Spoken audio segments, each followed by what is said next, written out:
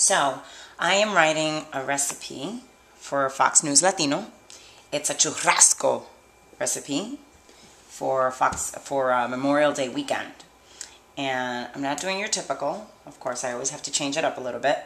So I am using 3 different types of meats. 3 famous meats for grilling over the summer.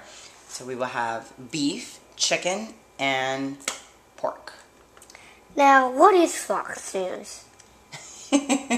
Fox News is an entity. No. It's, well, Fox News Latino is a website.